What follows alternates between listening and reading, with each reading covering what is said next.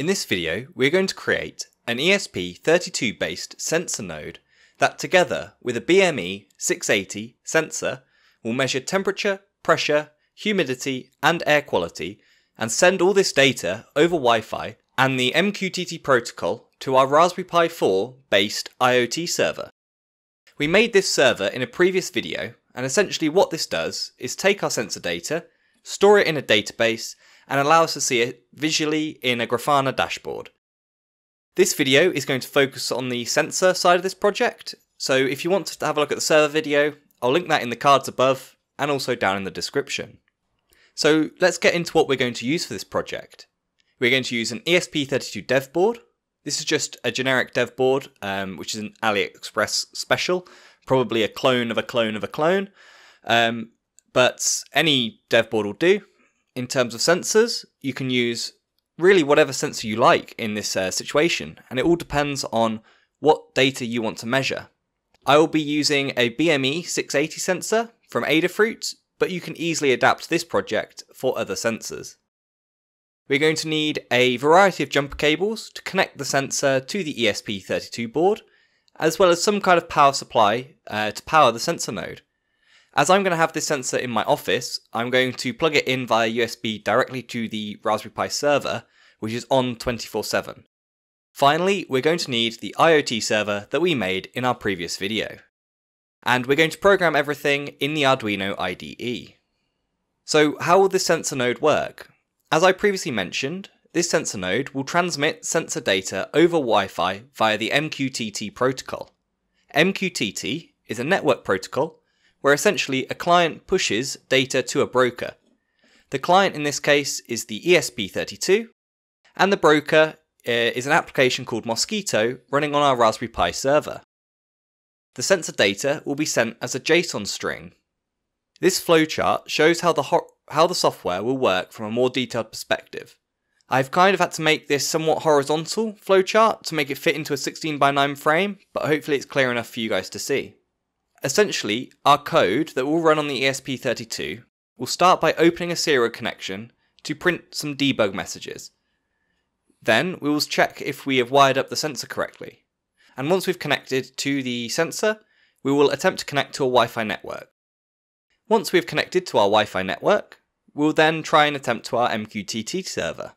And after all this setup is complete, we enter a main loop which reads the sensor data, packages it into a JSON message, and sends it to the MQTT server. Then this process is repeated at an interval of your choosing. The JSON message is essentially the value of the sensor reading, say temperature, with a key which is representative of what the sensor is reading. For example, a key of T would indicate that the sensor reading is temperature. This is then decoded by the server and then stored properly in our database.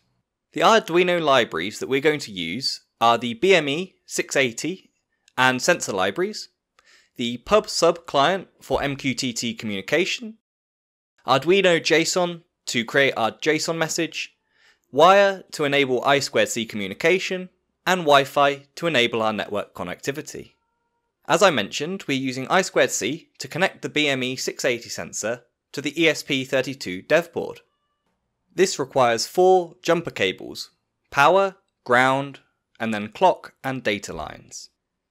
In order to implement our program in the Arduino IDE, the first thing we need to do is install the ESP32 boards package from Espressive if you haven't done that already. And this is done by adding the following URL to the additional boards manager in File, then Preferences. If this is the first time you've done this, it might prompt you to install the board, and that will appear in the bottom right hand side, and you just hit Install. In terms of the libraries we listed, to install them, you need to open the library manager by clicking on this icon, and then searching for the libraries you don't have installed, and install them. Right, so now let's get programming. I will explain everything as I go through it, but if you want to skip this, then the full source code is available on our website, linked down in the description. And if you'd like to challenge yourself, perhaps go back to the slide where I showed you the programming flowchart and see if you could start off there, and perhaps at the end, when you finish that, compare with what we programmed. We are starting with a fresh Arduino sketch, and first things first, we need to include all of the libraries we previously listed. After this, we create another function called reconnect for a total of 3. That is setup, loop, and reconnect. Then we create a BME object which initializes the BME 680 sensor over I2C, and we do that using the Adafruit _ BME 680 constructor. Then we create 3 char arrays or character arrays to store your Wi-Fi network SSID and password, as well as the IP address of the MQTT server. Obviously, I've blanked out my network details here, but just substitute yours in. They're in plain text, and make sure to include the quotation marks either side. Then we create a Wi-Fi client, simply called ESP client, and then we tell the pub subclient which client we used. There's a lot of clients there, but just follow this code here. Now, let's start with our setup function. The code in the setup function runs once when the program is started. We will start with a 100 millisecond delay to make sure that everything is started up and running properly. Then start the serial connection with a baud rate of 115,200 and wait for the serial connection to be opened before continuing. Then we test to see if we can connect to the BME sensor by using an if statement, and in the condition of that if statement we use the BME.begin function and we check whether it returns a 1 or a 0. If the BME sensor is not detected, then we enter an infinite while loop. And that will just prompt us to, unplug the board, check our wiring, try again. Then we need to configure the BME sensor. And I'm using the default values here from Adafruit, so I'm just going to copy paste them over. I advise you to do the same, but if you really want to get into the weeds of things, then have a look at the datasheet of the BME 680 sensor and maybe have a play around with what these values do. Then we attempt to connect to our Wi-Fi network.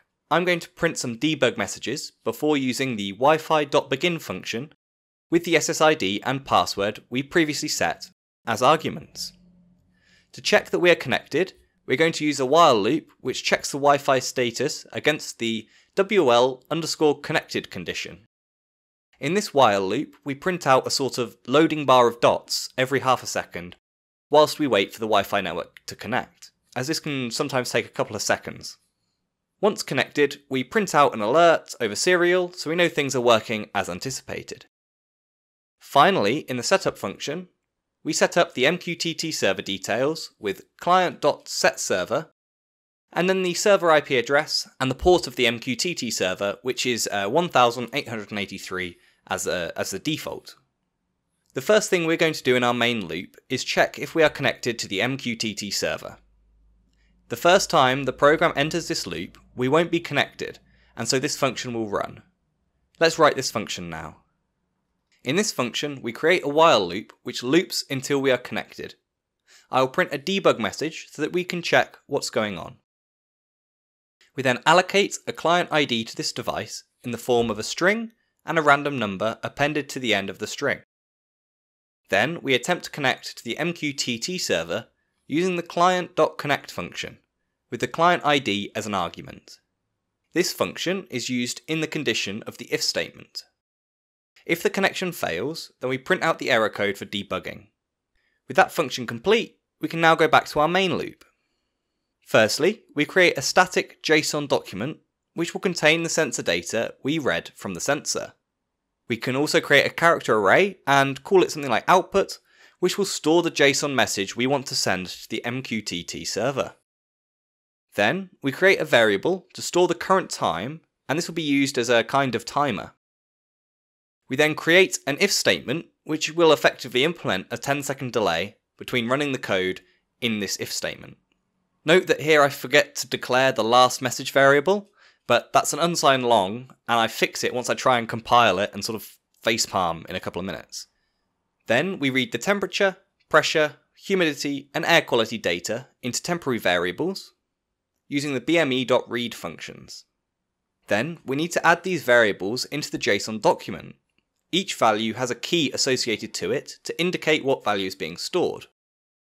After this, we use the serialized JSON function to turn this document into a string that can be sent across the network using the client.publish function, which takes the argument of the topic to push the data to, in this case, home/sensors, and the char array of the JSON message. With all this written, we can compile the code and upload it to the board. Obviously you can see this has warned me that I've missed the declaration of a variable, but with that fixed, I can upload the code now. And once uploaded, we should be able to see that the sensor data being sent across the serial monitor is sort of what we want to be sent across the network. And this should be updated every 10 seconds. If we open up Grafana, we should see all this data being populated. So this is quite a straightforward project, so please feel free to adapt this to your needs. Do let us know how you want to use this project down in the comments. We love to see how you use the things you learn in our videos.